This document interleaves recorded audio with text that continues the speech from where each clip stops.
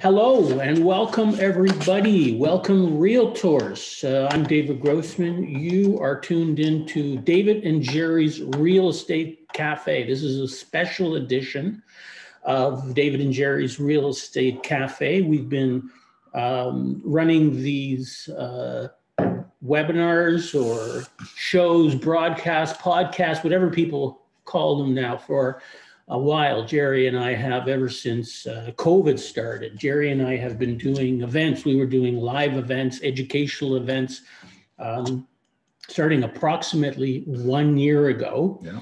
And gathering people, bringing in speakers, panels, and as soon as COVID hit, we quickly pivoted. That's the buzzword, right? We pivoted. We immediately went to the podcast format, and it's been good because a lot of people who were not able to attend in real life because it was either not the right time for them or because they were too far, didn't want to fight the traffic, whatever the case, they've been able to join us. Of course, we miss seeing all our friends face to face. Very much. And we have new people joined. We had some assistants to promote tonight's event from different real estate organizations and so on. So we've got some new people. Welcome, all of you. If you have not seen our podcast before, it's great to have you. And we hope you'll join us again in the future at future events. But today's topic is an important one, and it's something that's on all real estate agents' mind. Should you incorporate? That's the key question. So first of all, Gerry, tell us a bit about yourself, because I know you have an amazing background. There's not a lot of people who can say that they've had, a lot of the kind of classical big firm training about how things should be done and can be done. And at the same time, you have an entrepreneurial side of you. So give us a little bit of background about yourself, please. Okay, thanks, David. Thanks for the intro. Welcome, all our regular viewers and the new ones. So my name is Gerry Hogenhout. For those of you that don't know me, I am a chartered professional accountant. I'm also a certified financial planner. I'll just give you a very, very brief background. Strong tax background. I worked with Deloitte Touche Chartered Accountants for almost 10 years, worked in their small business department and their tax department. So that gave me a good base for business, tax. After my Deloitte Touche days, I set up my own tax practice and expanded that tax practice to include investment services. And that really piqued my interest. I've always been interested in investing, especially real estate investing. And basically today I still have a public practice in tax and public accounting. And I also have a real estate investment company, or an overall investment company called Canadian Investment Services. So that's a very brief background about me. Right. Now, how about you, David? Maybe we should. Okay. Our new viewers should learn something about you. Sure. Well, I'll just be brief. I'm a mortgage broker. I've been arranging mortgages for about 18 years, and I specialize in alternative lending. Work with a lot of real estate agents, and happy to work with you, Gerry, to bring this information. I know people always appreciate the advice that you give them, so I'm really pleased to be able to participate in an event like tonight and be out in front of some real estate agents. We're not here to really talk about mortgages. I may mention during the podcast, one or two quick things as to how the personal service corporation can potentially relate to mortgage if you're a realtor. But of course, the main topic is to talk about personal real estate corporation. So tell us, Gerry, what is it all about? I mean, people have been reporting personally for many years. Is this for everyone? What's the story? Well, I mean, that's Gerry? the topic for tonight. So I think tonight I really want to focus on just more of a discussion and a chat. This actually started. Legislation was passed before COVID hit.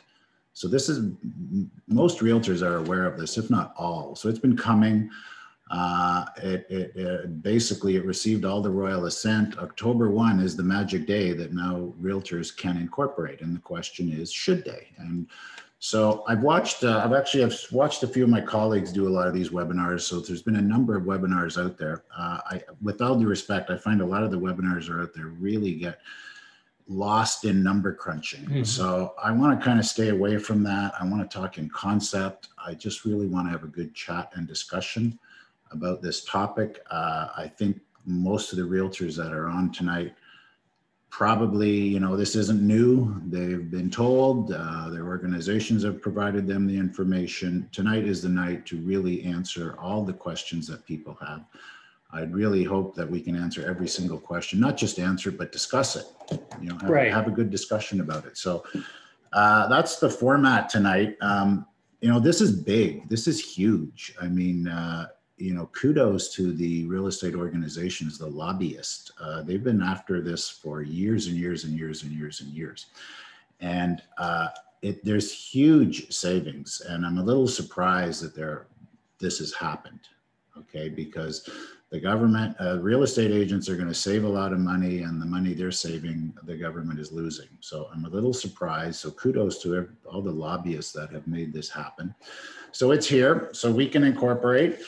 So that's our topic tonight. So let's just mention that people are wondering how long this session is going to be. Our objective is to cover everything in 1 hour. Okay, so by 8:30. Our objective is to have covered everything. We may go longer, but if we go longer, it's only because there's additional questions. We're willing to stay longer. But if you do, if you set yourself 1 hour from 7:30 to 8:30, our objective is to cover everything. And then if you want more information, you can give Gerry a call. Gerry, how can it help a real estate agent? Well, it's, I guess that the question is, what is a corporation? That's a good start. And how does it help? Yes. So a corporation, we probably all heard the description. It's a separate legal entity. It can enter contracts. It's a legal entity.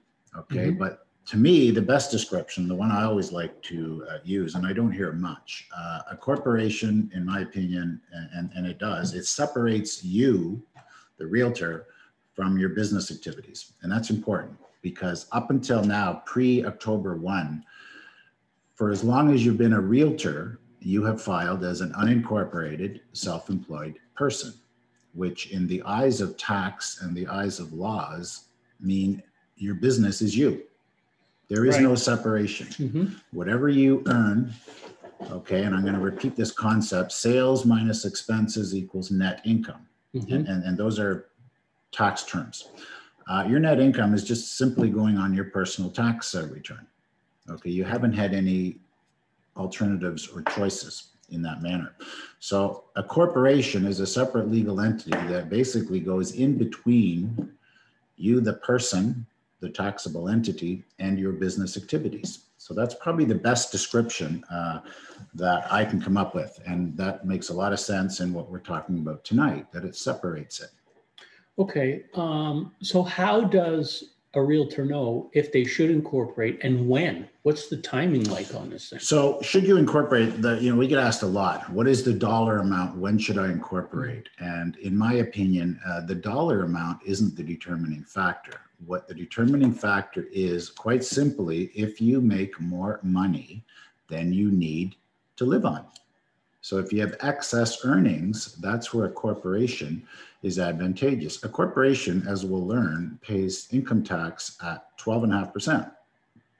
Okay, that's extremely low. And historically, the theory and logic behind the 12.5% corporate tax rate is really more for manufacturing, bigger companies. So if you give them a lower corporate tax rate, they have more retained earnings to build their businesses, buy more machinery, employ more people. So that's the whole concept of the low corporate tax rate. And at first, none of the professional organizations were allowed to use those the corporations. Then all of a sudden, the medical industry were allowed to use corporations. The accounting profession, we then legally, so all these professions now are able to use that small, lower tax rate, and real estate is now basically one of the last professional organizations that are now allowed to use that. So when you say when, again, it's not a dollar amount. It's not like when I make $100,000. You can net $200,000. If you needed all that $200,000 to pay personal expenses, a corporation isn't going to help you. You have to think of it that you're making excess income. So any of the excess income we can retain in a corporation, pay our 12.5% tax, and we earn what I call 87.5 cent dollars in those corps. Personally, again, I like talking in concept. So you have, I look at every person as a taxable entity, okay? And there's 4 tax brackets, 20%, 30%, 40%, and 50%, okay? 20% is between $0 and $50,000 of income. So that's 20%. The next bracket is 30%, between 50 and 100,000. Next bracket is 40%, between 100 and 150. And the 50% tax bracket basically kicks in at 150 and over. So we're going to show, I got a small little PowerPoint that we're going to talk a little more about that. But okay, we'll bring that up shortly. From a taxable entity point of view, we have person and corporation. So if we earn excess income, we keep it in the corporation. So that's interesting. So number one, you're saying there's no rule of thumb that says if you make X dollars, you should incorporate. It's a question of how much do you need to live on, to pay yourself, to cover personal expenses. But there's a timing issue, isn't there? December 31st, does that have, if people say, should I do it now or should I wait? Well, for those that it applies to, again, from January 1 to now, all you realtors out there will be filing as you always have, unincorporated, self-employed. For any of your deals that are closing, we're allowed to channel that income through a corporation. So if it makes sense for you to incorporate, the sooner you do it, the sooner you can channel any income into that corp and not on your personal tax return. So first question is, does it make sense? And if it does, there's really no point in delaying it, because any delay just means the income that you are earning will end up on your personal tax return, not your corporate return. So people can go ahead and incorporate now if it makes sense for them. They can. We're going to talk more, but they can also speak with you in more detail. We already have some questions coming in. But they can incorporate, and I'll just mention that you have a special that you're offering this month. Yeah, correct. You want to just mention briefly what that is? Yeah, we'll talk a little bit about that later, but it's basically, for the month of October, any realtor that wants to incorporate, I'll incorporate them for $500. That's my fee. There's filing fees on top of that, which we'll get into before the session closes. But that offer is available for the month of October. Okay, very good. So I don't know if we covered this. Somebody's asked, what are the criteria for me to incorporate? I think we've pretty much talked about that, right? We've said if you need more than you... Yeah. So, I mean, the answer is, like, we certainly want to look at your income, and but again, the main criteria is whether you earn more than you need to live on. Now, we have expenses in our lives. Okay, we have business expenses and personal expenses. The corporation can pay for all of our business expenses. So, for example, I'll just kind of use an extreme example. You have a car, and if you said my car is 100% business, we can have the corporation pay 100% of your car. You don't need to take out any money personally. So the corporation pays all the business expenses. I'm not saying everybody deduct their car 100%, please. I'm just using that as an example. Okay. But all I'm saying is the corporation can pay all your non-personal expenses. I have many clients that are filthy rich, okay, but all the income is in the corp. We pull out up to $50,000. I want all my clients paying tax at the lowest tax, the lowest personal tax rate. And it's not hard to do. Okay, when you really figure out all my expenses and go, well, these are personal, so I can keep them in a corp, this is all I need personally. Most people do not need a lot of personal expense. Okay, we need to eat, we need a car, we need a house. Okay, all those expenses, all those three necessities have a business component to it. So we can deduct part of our food in our corp. We can deduct part of our house in our corp. We can deduct part or all of our car in our corp. So we don't need to take a lot of money out personally. And the more we can keep in the corp, we're paying 12.5%. We're retaining 87.5 cents. It's a great thing. So when the question is what criteria, that's a pretty general comment I just made. It makes sense to dig into each individual scenario and get a little more detail. So I'm kind of talking in general terms. High level. So people can call you to discuss their situation, of course, and we'll provide your contact information on the screen shortly. Question from Moyin. Yes. He says, can the current year income be brought into a corporation to be registered? Okay, so the way I understand it and the way we've got some clarity is if you have a deal in progress that is not yet closed, it's my understanding that we can, when that deal closes, that income can go into your new corp. Okay, so we can't go back on anything that you've been paid already. We can't transfer that into a corp. Any income that you receive from the date of incorporation that you incorporate can be channeled through the corp. How long does it take to set up a corporation? We can do it instantly. We can do, if you pay extra, you get a rush incorporation, not me extra, just the service company.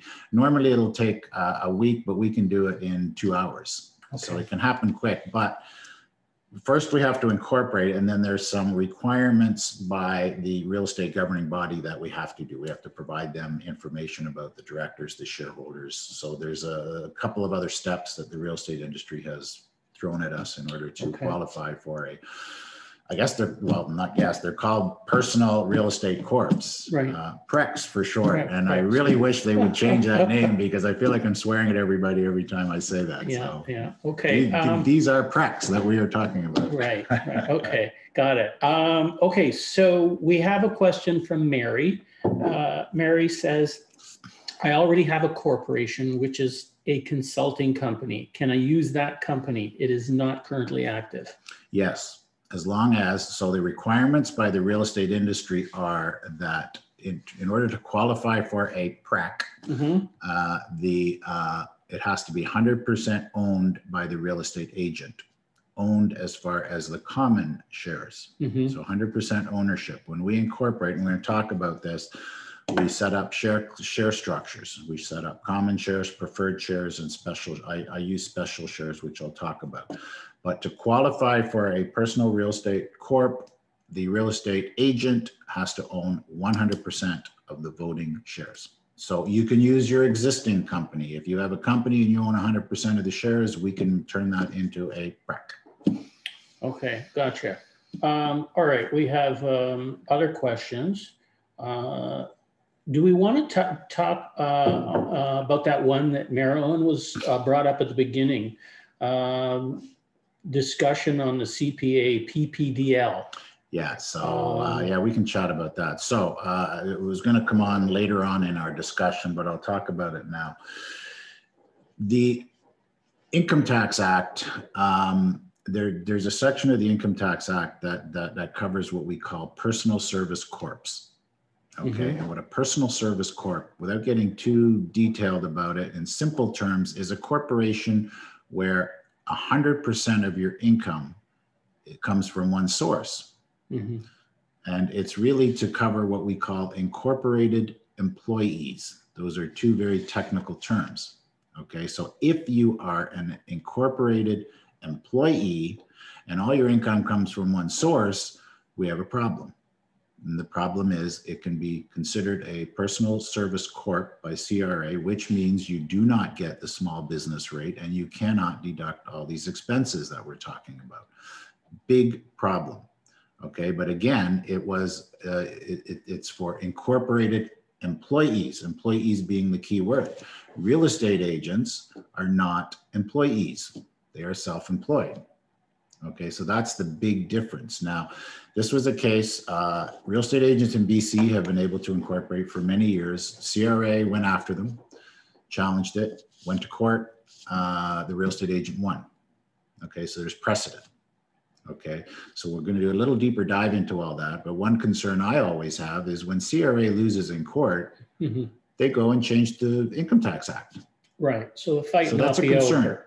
So this is a concern. People should be aware of it. But at this point, we have case law to support our position that this should not be a personal service corp. And again, real estate agents are not employees.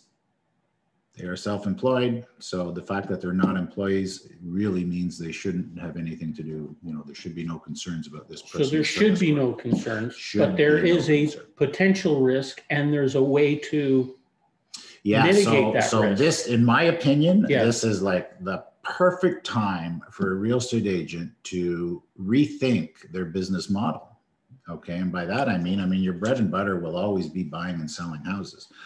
But you should try to get some extra business activities going into that corp. That is my recommendation. Not only just to satisfy CRA, but just, I've always been somebody that looks at real estate agents and go, wow, what a great opportunity agents have.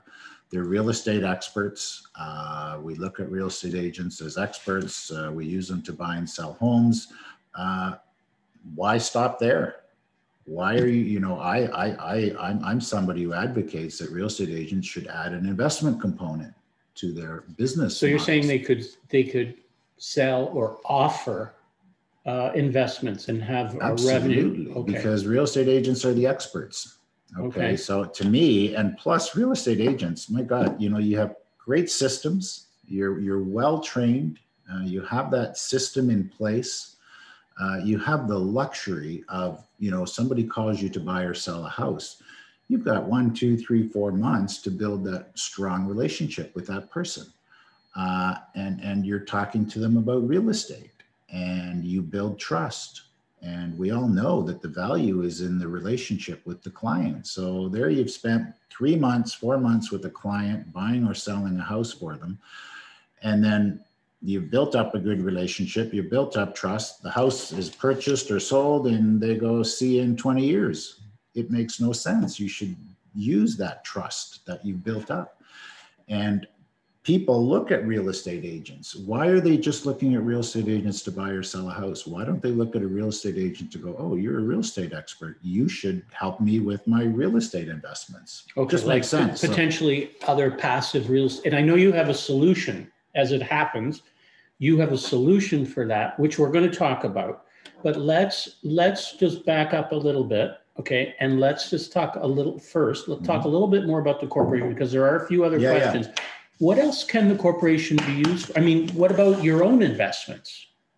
Well, yes, absolutely. To start. So again, for those real estate agents that are, are making decent money and above, you're going to keep more of it.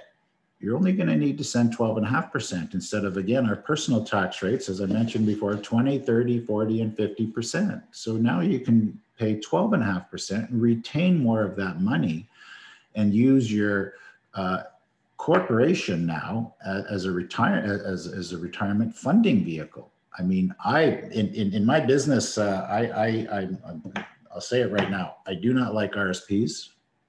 Okay. And I always say your corporation can do much better for you in lieu of an RSP.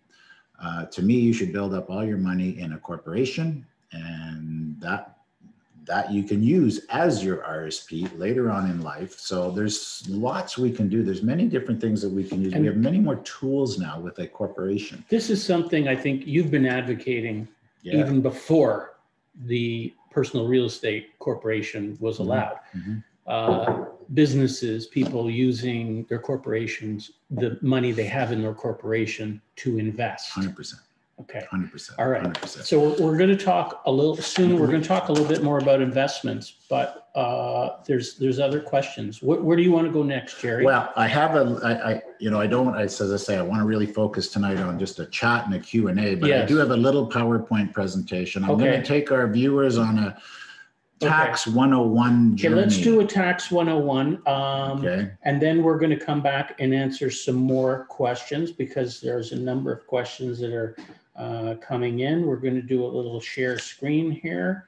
And there we are. We have There you go. the Okay, presentation. so here's our Okay, presentation. taxation 101. Now, this is, we're going to talk about how you, the real estate agents, are currently taxed.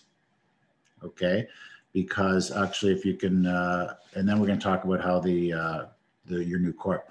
So this is how you are taxed now. Okay, you are a unincorporated business. Okay, very simple concepts. You earn sales, you deduct your expenses, you have net income. And again, those are technical terms in the Income Tax Act.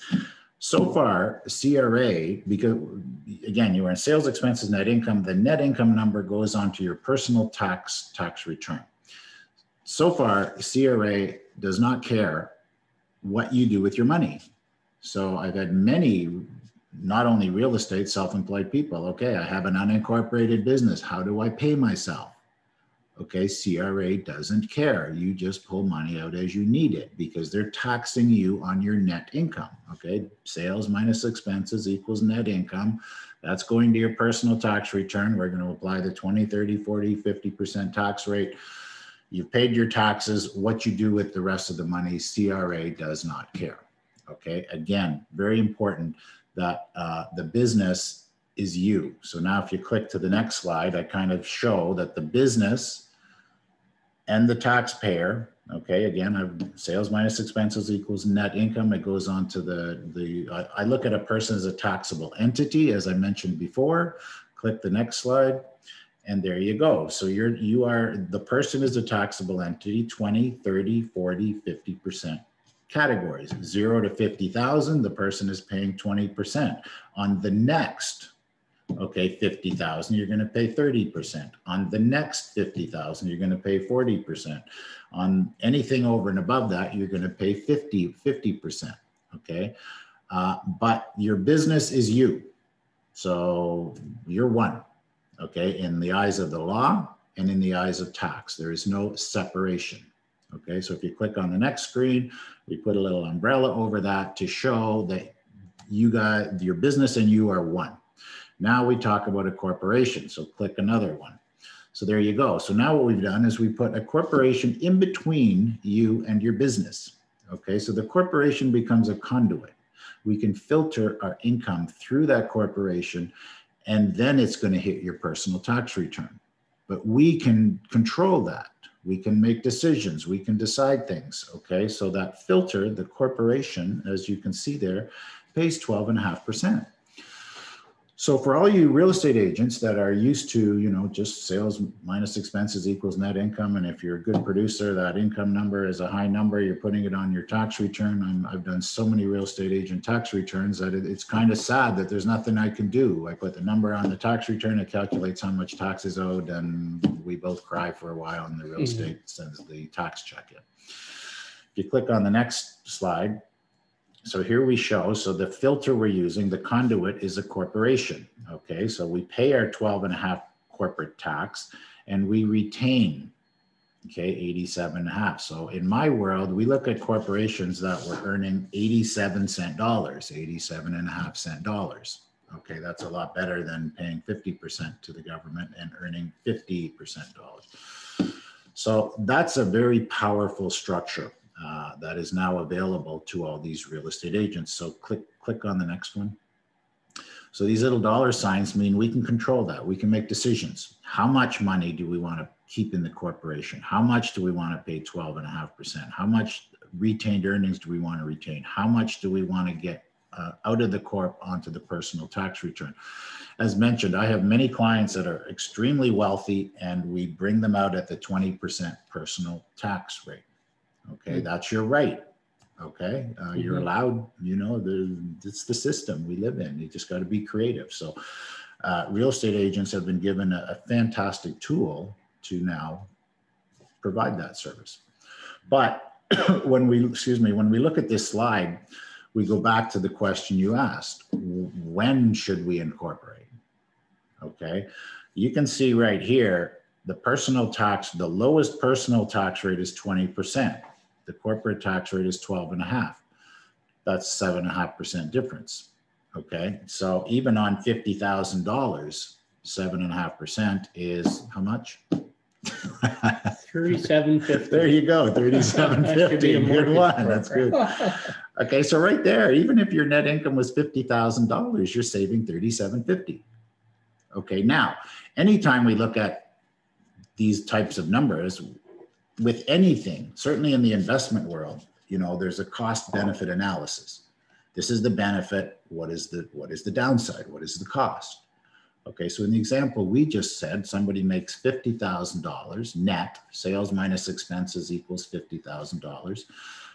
We're saving $3,500 in taxes. Okay, now if the cost of incorporating is a one-time cost, then you got to pay to file your corporate tax returns every year. And let's just use $2,000 as an example. If you save $3,750, it costs you $2,000 every year to file a corporate tax return. You're still up, right? It still might not be enough to incentivize somebody to go, well, you know, if I'm only saving $1,700, I'm not even going to bother. Right. And that's their choice. But the other beauty of a corporation is there's different ways that we can take money out. Okay, so for example, there's a thing called dividends. So basically, in a corporation, without getting too complicated, there's two ways to take money out. Okay, you can take it out as a salary, okay, which means it's deductible to the corporation. So when we go sales minus expenses equals net income, if we want to pay ourselves a salary, we get to further reduce that corporate income. So if we wanted to give ourselves a $50,000 salary, pay our 20% personally, we can reduce our corporate tax, okay, further. That's one way.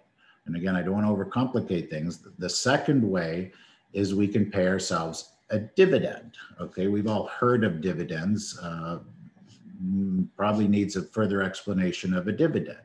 A dividend comes out of the retained earnings of the corp. Okay, so remember what we said, a corporation's going to pay their 12.5% and keep 87.5% retained in the corporation. Right. When we pay somebody a dividend, it comes out of retained earnings. It's already been paid at 12.5%. So the tax system acknowledges that and gives you a dividend tax credit.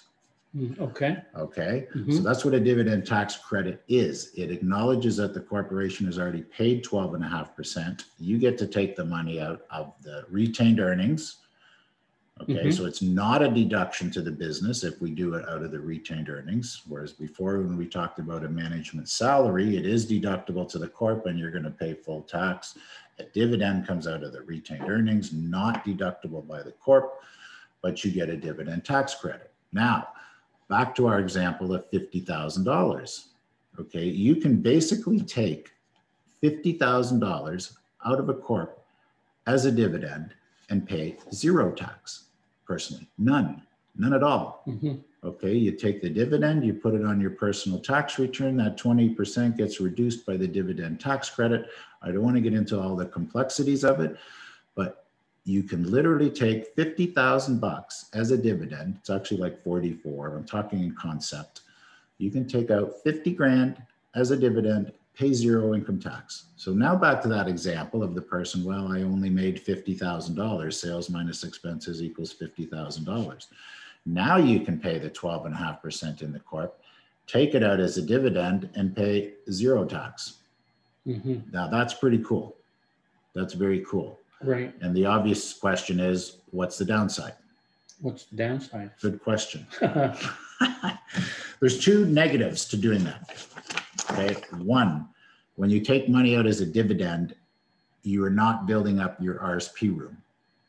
Okay. When you get a T4 or a salary, like we spoke about before, it increases your ability to put money into an RSP. Okay. If you take a dividend, it does not increase your ability to contribute to an RSP. In my world, I don't like RSPs, so I don't care, okay?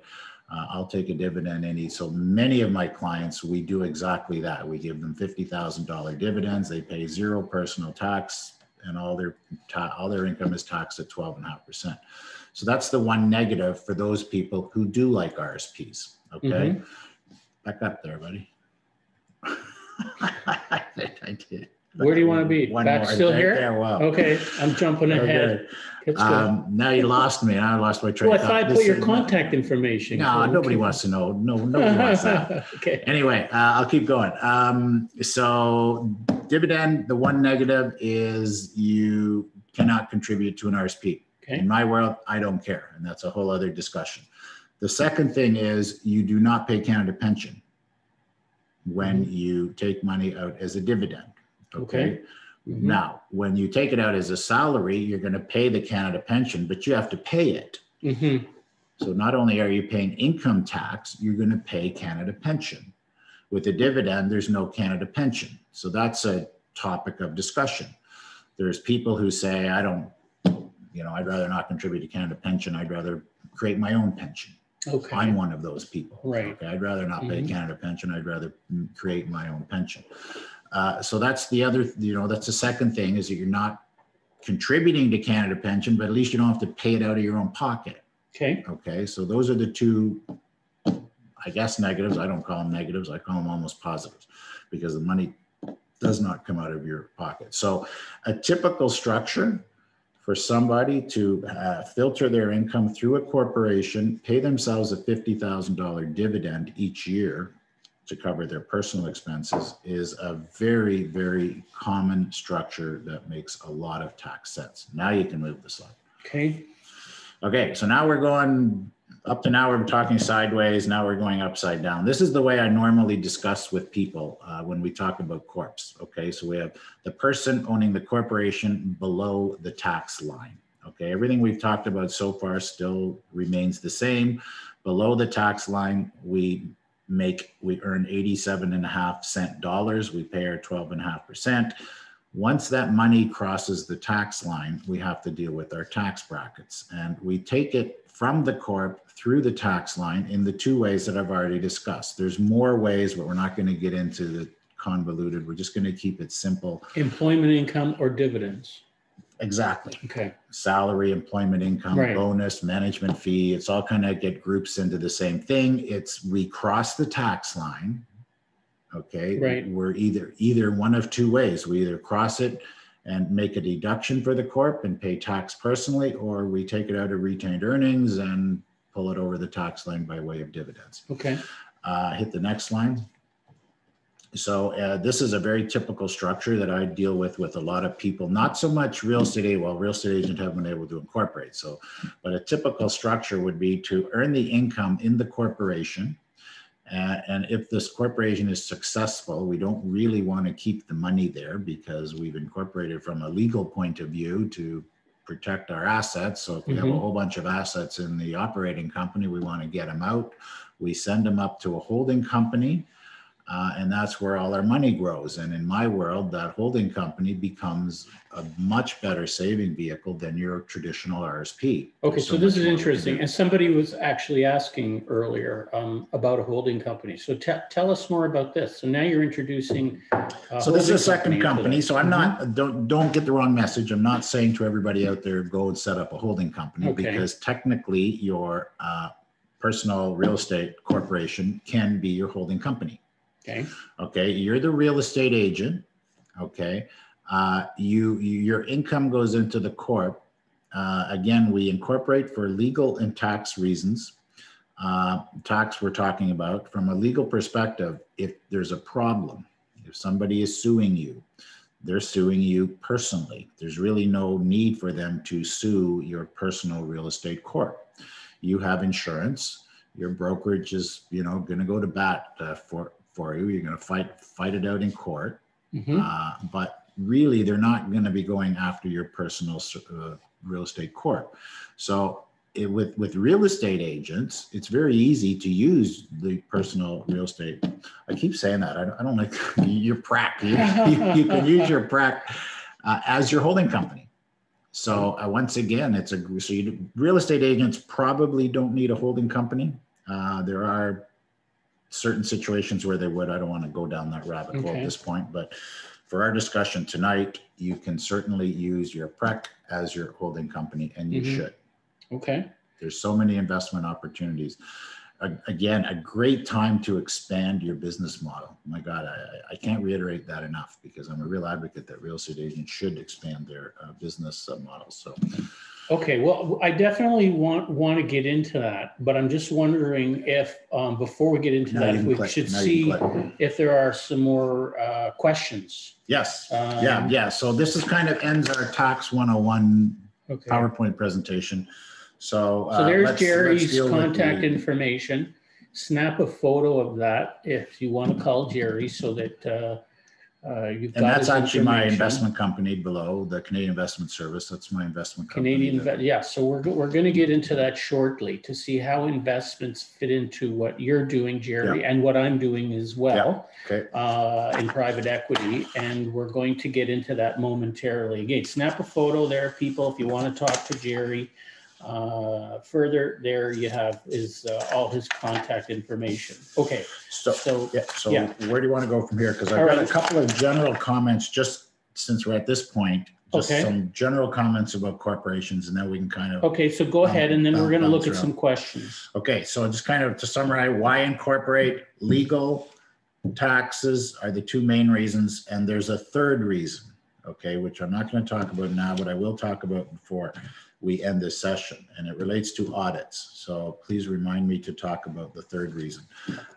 What dollar level do you need to incorporate? We've talked about that. No dollar level. It only makes, it depends if you make more money than you need to live on. When we see corporations, we see extensions on the corporations, LTD, Limited, Inc., Incorporated, Corporation, Company. We see all these extensions. All those things mean the same. There's no difference. So when you see something says limited or LTD or Inc. or corporation or incorporated, it's all the same. Basically, the person that's creating the company gets to decide. So if you have a business name, if you wanted to incorporate Rock Your Mortgage, you get to just decide if you wanted LTD, limited in full, INC, incorporated, company, or corporation. So doesn't matter. Okay. You can incorporate by name or number. So when we actually incorporate, we can do it. We can do a numbered company, or we can name the corporation. Okay. Structuring a corporation. When we incorporate, we create share classes. Okay. So when I incorporate a company, we have to create common shares. So we authorize, we create what's called an authorization of shares. I will create common shares, class A, B, and C. For the real estate agents, we'll just use a class A because only the realtor can be the owner of that company. So we'll just issue them common A shares. I would authorize B and C just in case in the future they relax those rules and you can actually have other voting shares. Also for realtors, I will create special shares. Okay, so I will create special share A, B, C, D. And all that really means if we issue, so there's authorized shares, and then when we actually incorporate and create the company, we issue a share. If we issue a share, a special share, that just means we can give that person a dividend if we want. They have no voting control. They have no right, they have no input into the business. They just own a share that we can issue a dividend, because a dividend can only be paid to a shareholder. Okay. You have to own a share to get a dividend. So that's why we create these special shares. So if we want to pay a spouse, if we want to pay a child, okay, at least they own the share that we can pay. Okay. I think we need to move on. Yeah, carry on. Okay. There's a comment. Moyin says RICO restrictions that real estate agents cannot offer expertise in other areas. And then let's talk about that. How do we deal with this, Gerry? Your Canadian Investment Services is your company. Yeah, correct. And I know you started this company because you have a passion for real estate investments. It's something you wanted to bring to your clients. I have a passion to bring real estate investments to the clients in the proper way. Right. So how do we do that, and how can real estate agents deal with this RICO? Apparently, there's a RICO restriction. Is this a new? If this is a new restriction, then I'm not aware of it. So if this is brand new, I'm not aware of it. Okay, but you can also earn. I don't know if it's new or not, Moyin. If you know if it's new, yeah. If somebody can comment. If somebody can comment, I mean, let me explain my understanding, and please correct me if I'm wrong. as a real estate agent, so these new rules basically say you can create a personal real estate corp. The real estate agent has to own 100% of the voting shares, but inside that corp, you can do other things. Okay, I know that for a fact. There's no restriction. Sorry, I shouldn't say there's no restrictions. I'm not aware that that corp can't provide other services. Now, I do know that you can't use your personal real estate corp to say you buy and sell. You're not allowed to use your business name to market yourself as a real estate agent. Okay. Okay. So that's, right. you know, Okay. so they don't want the public to think that your personal real estate corp is engaging in the buying and selling of real estate. I don't really quite understand why they're wording it that way, but do we have anybody chime in? Hassan says only a restriction for financial industry, but that's only a few areas in financial industry. I'm not aware that a real estate agent cannot offer investment services. I mean, the minute you talk to a client about buying a triplex, are you not giving them investment information, investment services? If you say, hey, client, I got a great triplex for you here. Are you are you selling a house or buying a house, or are you providing investment advice? Right.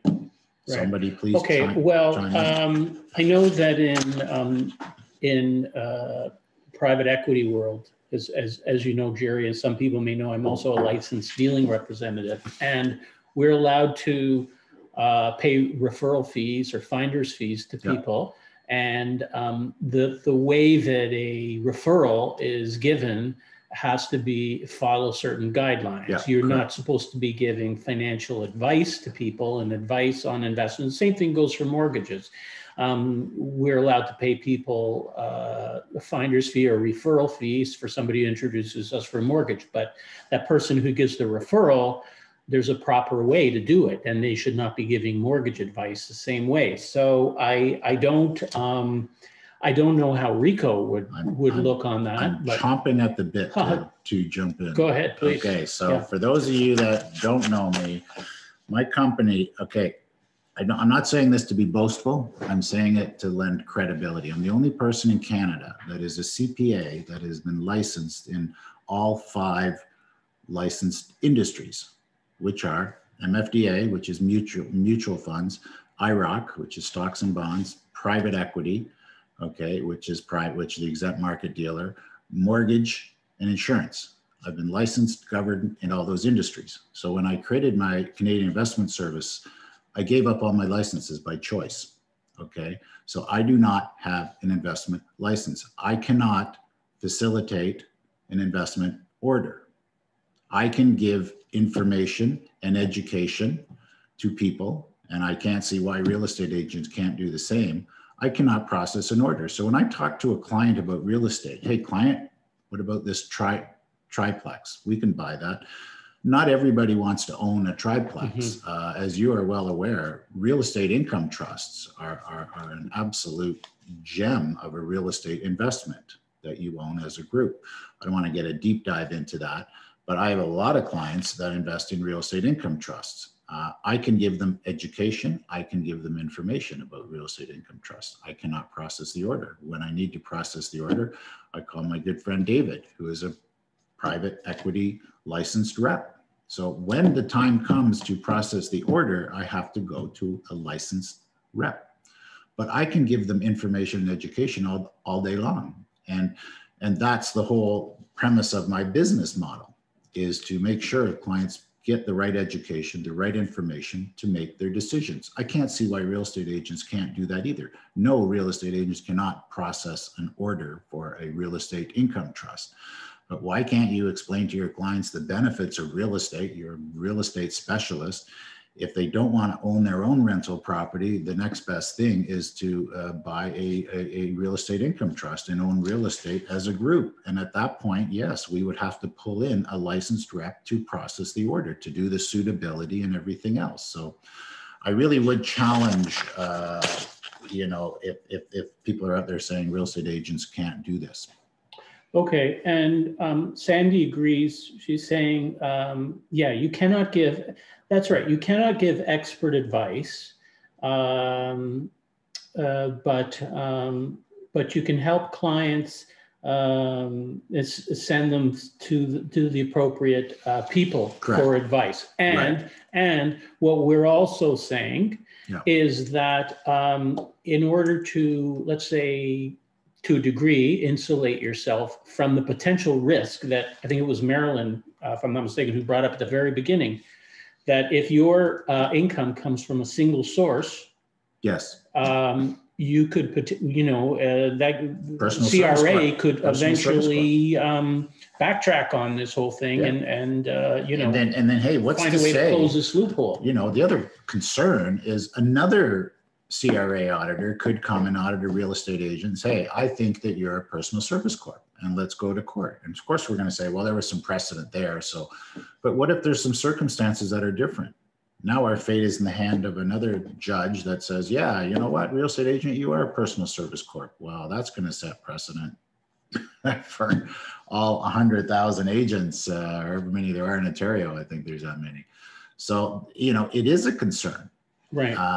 Not enough to not incorporate if it makes sense, but it is enough of a concern to go, geez, maybe I should think about my business model. Now is a perfect time. Okay. Again, I can't see why you're real estate experts. Why can't you educate and give information to people? You cross the line and or introduce to people who can help them. Absolutely. And then earn a referral fee for making and that's why I'm an advocate, because and which would be disclosed. Absolutely. No, there is no. Right. This is one of the reasons, Gerry, that I like working with you, is because one of the important things, I mean, people love investing in real estate because they can see it, they can touch it. Absolutely. Not everybody has the wherewithal to go out and you real estate agents that are out there and you're working with investors who are buying multiple properties. I mean, good on you. Okay. That is an awesome way to build your business, I think. But some people want to have passive real estate investments. And a very important part of that is knowing which investments are good, and also knowing the tax implications and understanding how to set up these investments. And that's why I know your clients enjoy speaking to you about their investments, and they appreciate the advice that you give them, Gerry, because you have that background and you're a real estate investor yourself. Yep.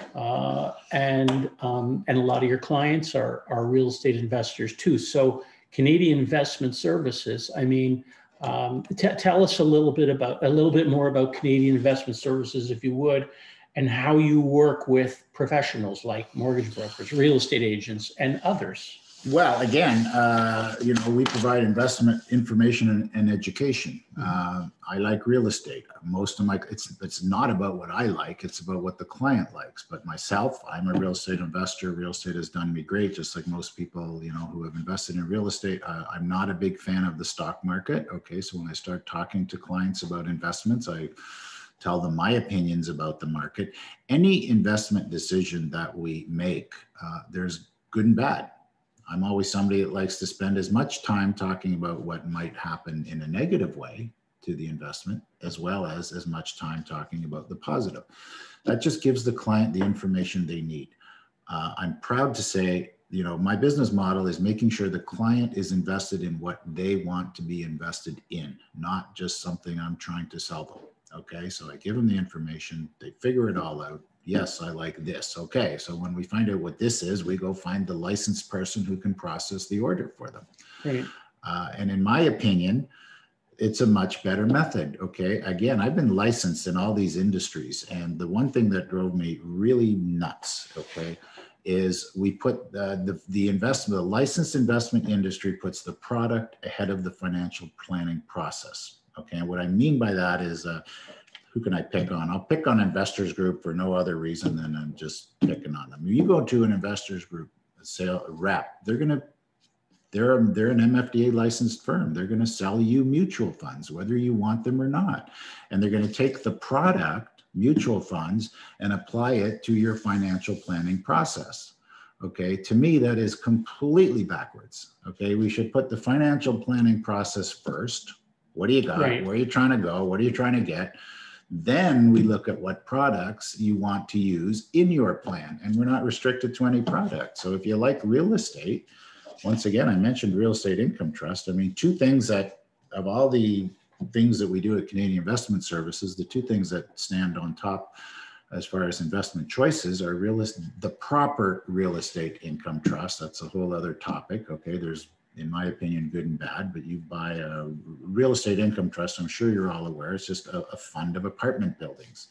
And if those apartment buildings are within a 2-hour radius of the GTA, which I like, and are moderately priced, so it's just, you basically medium priced rents, the vacancies are next to nothing. You're going to get a nice 10, 12% return secured by real estate. So real estate income trusts are right in the top of the list. Private mortgage lending. We do a ton of private mortgage lending. Okay, so I'm going to mention again that you have a special for the month of October. Yes. And so tell us about that again. Okay, please. So and then we'll get to answer some more questions. If you want to incorporate, I will incorporate you. My fee is $500. There are filing fees on top of that that I have nothing to do with. We have to pay the government $379.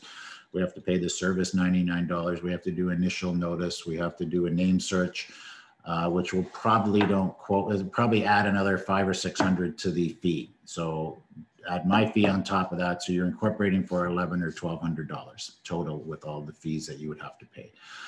So that's my show special. I'll do that. And that includes a discussion, a consult. Like absolutely, 100%. Absolutely. So it includes a consultation. We'll talk about it. We'll figure out if it's worth it for you. If it makes sense for you. If it's the right choice.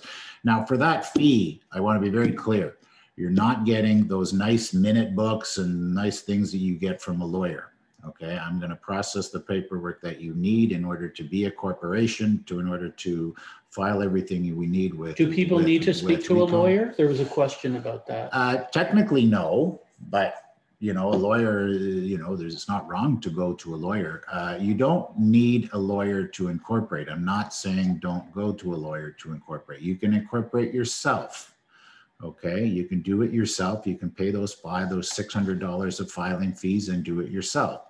You can pay somebody like me $500 to file all that stuff and get your incorporation done. You're going to get the basic incorporation package. You can pay a lawyer. They can incorporate you. They'll probably charge a little more, but they're going to give you the really nice package and everything else. You don't need that stuff. Right. And if they talk to you, they're also going to get that advice on whether they should incorporate and how they can structure things. Yeah, I mean, if you go to a lawyer, they're just going to incorporate you. Right. So you're going to get the tax advice you need. We're going to get the tax advice. And if people want to find out more about how they can add investment services, they should talk to you about that too. One of the reasons that's a big opportunity. Yeah, one of the reasons why I've got into the investment world is, just because I like investments, number one. But the investment industry, investments and income tax are so intermingled. And when I first got into the investment world, I was astonished, and I'm still astonished, how lack of tax knowledge is in the investment industry. I mean, taxes is the biggest expense of your life. I mean, you should have a working knowledge. Your investments should incorporate, for example, real estate income trust. They have this return of capital. Some of you may know what I'm talking about. Some of you may not, but you don't pay any tax on the income that you generate from these REITs. I mean, to take the tax component into the investment strategy, to me, is paramount, and I just don't see it enough. Well, it's tax deferred, right? Until you sell it.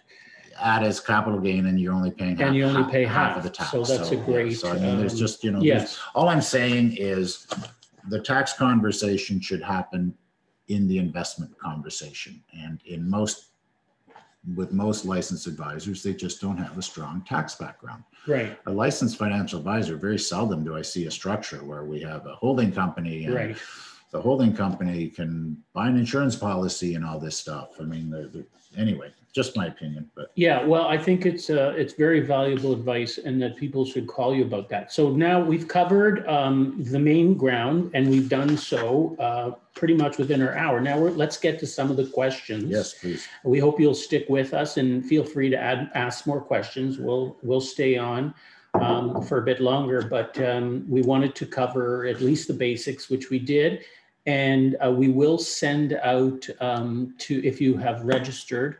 If you haven't registered, you still can, and we will send out a video of a replay of this. We so you can can also watch send it again. the PowerPoint if they want. And we can send the PowerPoint. Absolutely. Okay, so let's look at some of the questions. Would my brokerage make GCI from my transaction to my corporation number? I'm not sure what. Boy, I don't even understand the question. GCI. Sorry.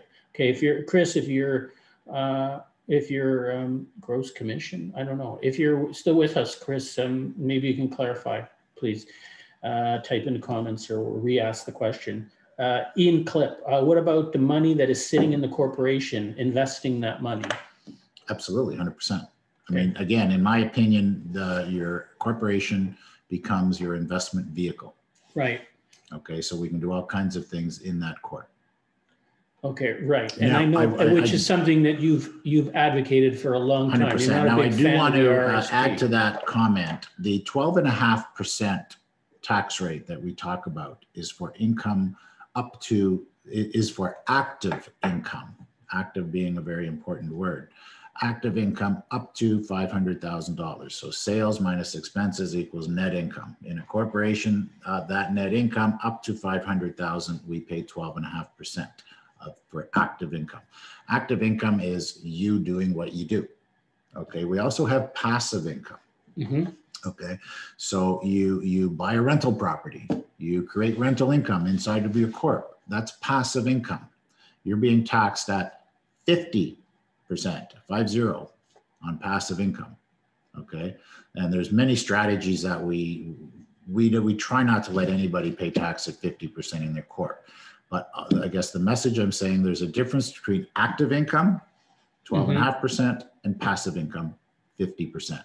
We still can use these corporations as your investment vehicle, and there's many strategies that we can do to minimize that impact of 50%. Okay, understood. Question, I'm a broker. Can I use the same corporation?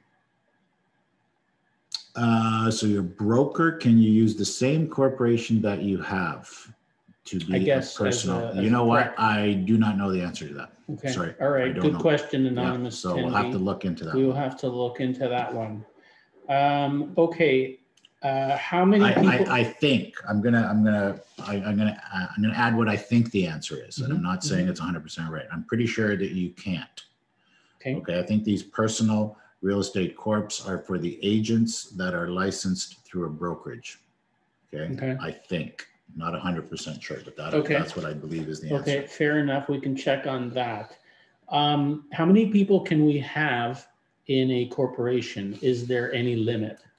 Anything over 50, you become a public corp. So as far as voting shares, so we want to make sure it's below 50, but we don't see that too often. Most of these corps, 1, 2, 3, 4, 5, 10, but we can certainly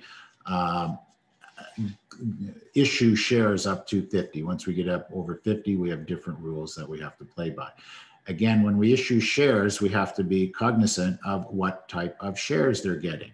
Okay, if we give them voting shares, they're running our business. If we give them non-voting shares, they're not running our business. So a common share means you participate in the value of the business. So if you invest into a common share and the business quadruples, the value of your share has quadrupled. Okay, because a common share means you own part of the business. Those common shares can either be voting, which means you have a say in the business, or they can be common non-voting, which means you don't have a say in the business, but your common non-voting share allows you to participate in the growth of the business. You can, again, as mentioned before, you can have preferred shares, voting or non-voting. I use special shares. You have different classes of shares. You can have common A, common B, common C, special A. The reason we use different classes of shares because it allows us to give different dividend amounts to whoever is holding those shares. If it was just common shares only, David, if you and I own 50 common shares each and they were the same common shares, if I get a dividend, you have to get a dividend. Mm-hmm. Okay. Right. If we have different classes and I can get a dividend of such an amount and you can get a dividend of a different amount. So Okay. from a tax planning strategy, we usually break down the classes of shares. On the T2, do you click the box CCPC and not PSB? Correct. Correct. CCPC, Canadian Controlled Private Corporation. Those are the ones that qualify for the 12.5% tax rate up to $500,000. Okay. Do not click on PCB. Okay, very good. Many real estate agents can offer other services like property rentals, management, insurance, investment, sales, with a question mark on the end of it. Yeah, I'm still not convinced that a real estate agent can't get into the real estate investment world, but I stand to be corrected, but I'm not aware of any restriction that you would have. I mean, you're doing, you're managing rentals, lots of real estate agents do other stuff. Okay. And I mean, mm-hmm. It just makes so much sense. You have the systems in place. You build trust with people. Again, the real estate industry I find very fascinating because they have marketing machines in order to get the sale. Right. But once that sale is done, that client is gone for 20 years. So the real estate agents, and again, most of them are very well trained to use their database. The machine is there. Why wouldn't you leverage what you have? Why wouldn't you do that? Why wouldn't you send out a flyer to your network and go, hey, why don't you listen to Dave and Gerry talk about some real estate? Because we're going to send you a referral fee. Again, I think there's two possibilities here. One is where you actually develop expertise and become an investment advisor yourself, which is not especially what we're advocating here. I mean, if somebody wants to go down that road, that's one thing. But what we're saying here is that they can refer or introduce their clients to somebody who they believe to be trustworthy and earn a referral fee. Yeah, and it's all disclosed. There should be nothing wrong with that. I think the word that really comes into play in this discussion is the word recommend. Right. Okay. Without a license, without an investment license, you really aren't supposed to recommend a product. Right. Okay. Yeah. You can talk about a product, you can provide education, you can provide information. Yeah. And you can make an introduction. But the minute an unlicensed person says you should invest in this, there's a problem. Exactly. Okay. So you give them the information, you give them the education, you introduce them to the licensed person who's going to go through the whole suitability and whether this is an investment for this person or not. Okay. So it's understanding how the system works and working within it. Okay, very good. Question.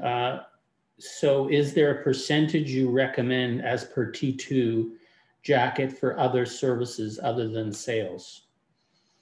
Oh, so I think somebody's talking. So on the T2, we identify what the corporation does, and we can break it down. We can put 10% management service, 90% real estate sales.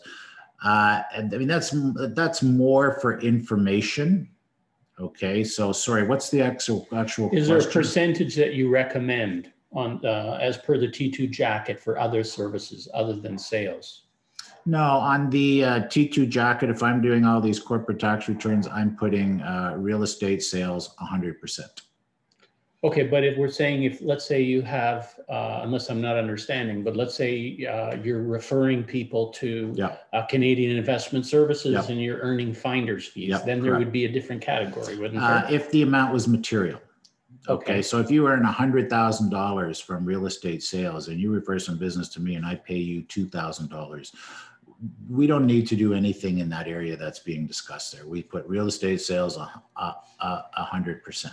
Okay, it's more information for CRA. It doesn't really impact anything on the T2. The T2, by the way, for those that don't know, is the corporate tax return. Okay. There's a couple questions about dividend versus salary, but I think you've already discussed that. Do they have specific questions? No, just general. Is it better to pay salary versus dividend? Again, we've discussed. I'll just reiterate again. With a dividend, we get a dividend tax credit, which reflects the tax that has already been paid by the corp. So in theory, in general, the dividend comes across to the person cheaper. Mm-hmm. Okay. Right. So right. in a general comment, you're getting paid by dividends cheaper. I have, but they don't get this. They don't get the CPP and they don't get the RSP room. Correct. See, I was paying attention. Good for you. Okay, so that's important. Yes. And I have many clients, many clients who have holding companies with lots of money in it, operating companies, and we give the owners $50,000 dividends a year. That's it. Right. Okay. And that question, by the way, was from Ravi Thakur. He's not only a real estate agent, but he's also a mortgage agent on my team. Awesome. So, there you go. Thanks for that, Ravi.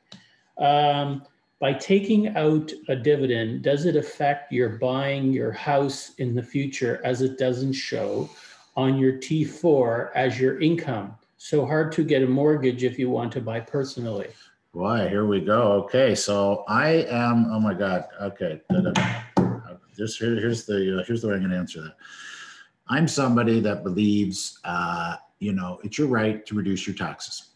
Okay, people need to realize the Income Tax Act, which we work with as accountants. Half of it is in black and white. Half of it is written in gray.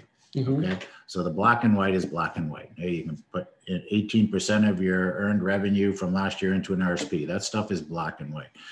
The gray section of the Tax Act is up to interpretation. For example, you can deduct your car for business purpose. Yeah, but this person's asking about getting a mortgage. I'm getting there. Okay. It's a long. I'm a mortgage broker. I'm getting there. I'm ready to jump. You're going to get your airtime. You're going to get your airtime. Relax, everybody. Relax. Okay. So I'm just saying, half of the Income Tax Act is written in gray. Okay. Mm-hmm. I'm an aggressive accountant if the client wants me to be. Okay. So when we go into that gray area, it's my job to educate the client. Okay, this is what you can do. This is what you can do. This is the repercussions. This is CRA might not like this, but we're allowed to do it. I'm not going in there and doing anything illegal. I won't do anything illegal. But, if a client is aggressive, I'm there to help them. Now, the more aggressive we get, the further we reduce the income. Okay, your time's coming here. Get ready. The more we reduce our income, when we take that tax return and go to a mortgage broker and go, David, get us a mortgage. Okay. You tell us what happens when we bring you a tax return with very little income, 10, 9, 8, 7, Here's my moment in the sunshine. Gerry, as you know, I do a lot of alternative lending, and I work with a lot of self-employed people. And basically, the lenders that we deal with, we work off the gross.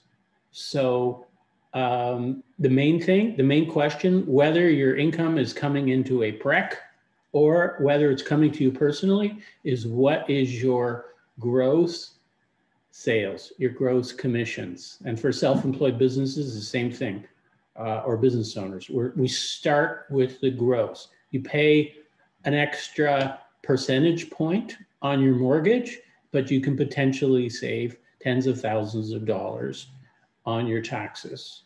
So from my point of view, as a mortgage broker, my comment is that it doesn't make any difference. If you're qualifying at a bank or trying to qualify at a bank, it could make a difference. But consider some of the alternatives for self-employed, and in keeping with Gerry, your point earlier that if you don't need more than you, you only need to pay yourself what you need to live on.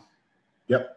Correct. Right? Beyond that, don't be paying yourself any more to make a positive impression on your bank manager, because it could be costing you a lot of money. Well, I think, it comes into, that's a great question. And it comes into planning, so we're going to, hey, if we're going to try to get your income way down, well, maybe we should talk to you first, David, to go, okay, right. What is this good or bad? Or, You know, so, you know, I love when you say, because I keep saying sales minus expenses equals net income. Okay. You just said you're basing your application or some of them on sales.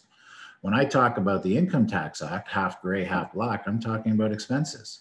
Right. So it's good to know that you're dealing with the sales, even if we're taking those expenses and trying to That's right. to reduce them. We work from the gross, and it helps you get the mortgage you need. And Actually, and now is a save good on your time for me taxes. Yes, go to ahead. talk about the third reason why you incorporate. You were supposed Okay, to yes. you're supposed to mention that. That's so right. Two What was reasons it to again? incorporate: Audit. tax and liability, and the third, in my opinion, is audit. If you are an aggressive taxpayer, if you like the gray area of the Tax Act, and we can go in there and try to reduce your income, we're always subject to an audit. Okay, when we file a tax return, personal or corporate, we have 3 years that our tax return is open at CRA. Okay, and they can come in and inspect. Okay, so the third reason, in my opinion, is your audit risk. Okay, 300 people get audited for every one corporation. Okay. Okay. Yes. So your audit risk in a corporation is much lower than it is on a personal. So if we have a corporation, and if the person is aggressive in the corporation, and we do $50,000 dividend on the personal tax return, and that's all we're doing on the personal tax return, that personal tax return isn't going to send up any audit lights at CRA. Okay. So again, 300 people get audited their personal tax returns compared to one corporation. Wow, that's amazing. Yeah, so that's huge. In my opinion, the third reason to consider. Okay, very good. Very good point. Okay, let's keep going. We have more questions. Keep going. Are you essentially looking at a corporate income as RRSP or DPSPs, but without the yearly maximum? They do pay 12.5%, but have a much larger amount to save, invest. Interesting conceptual viewpoint. Okay, here's why I don't like RSPs, and I shouldn't say I don't like them. Let me change my comment. They've been misused too much. Okay, it's a sales mechanism for banks. Okay, so we go back to the 20, 30, 40, 50. Okay, so an RSP is a deferral. Okay, there's real tax savings. So when we talk about saving taxes, we're talking real savings and deferred savings. Real savings are taxes we're saving and we'll never have to pay them. Okay. Okay. Deferral means we're getting a tax break now and we're going to pay later. Okay, go back to the 20, 30, 40, 50 chart. When we put money into an RSP, we get a tax deduction. And when we take it out, we're paying tax. Okay, now if you're going in at 20%, getting a 20% saving, and you're coming out at 50%, does that make sense? No. Yeah. If you're going in at 50%, getting a 50% savings on the RSP, and if we can come out at 20%, does that make sense? Yes. Okay, so I'm not saying don't have RSPs. I'm saying make sure when you contribute to RSPs that we're getting a good break going in and we don't have to pay a lot going out. And that's just proper planning. The other problem with an RSP is I see all these people with all this money in the RSP. I'm going, okay, that's great. Good for you. You know, yeah, my advisor's been shoving this down my throat since I started making money. Okay, that's good. Now you got a whole bunch of money. I'm somebody who's probably done over 300 final estate tax returns. Okay, that RSP is a ticking time bomb because when you die, okay, that RSP is taxable. It can go to your surviving spouse tax-free, but the ticking time bomb just goes to the surviving spouse. When that RSP gets left to children or anybody other than a spouse, the full amount goes on your tax return. Right. So I have sat across from so many people when I say, gee, sorry about your mother, your father, here's the final tax return. They had 300,000 in their RSP for you. And unfortunately, we have to send 150 to CRA. Yeah. Crazy. Right. Okay. Right. It's just bad planning. Right. Okay. Very good point. So anyway, Gerry. sorry, I don't know if I answered that question, it's a good perspective. Thank you. I don't know. Did I answer that question? I don't know. I don't know. We should it sounded good to me. We should make sure this sounded good. Would my brokerage, would my brokerage make GCI from my transaction to my corporation number? I don't know. Make GCI from my transaction to my Yeah, I don't know. You know, whoever's asking that question, I'm glad to investigate further. I don't really know what your GCI number is. Sorry. I don't know what that is. Okay. So I'm glad to investigate Okay, further. yeah, I think Again, I just want to be clear already. that question does not relate to any real estate agent out there that is licensed by a brokerage. Everything we're talking about tonight relates to the real estate agent that is licensed by a brokerage. These questions are coming from the brokerage level, right. That we have to do a little more. Craig says yes, gross commission income still flows through the brokerage. That's what Craig says. Gross commission income, okay. Probably a KW agent thinking about profit share, he says. So the gross commission goes through the brokerage. Yeah, I would. Okay. But I don't think that becomes a personal. Of course, brokerages can incorporate. They always have.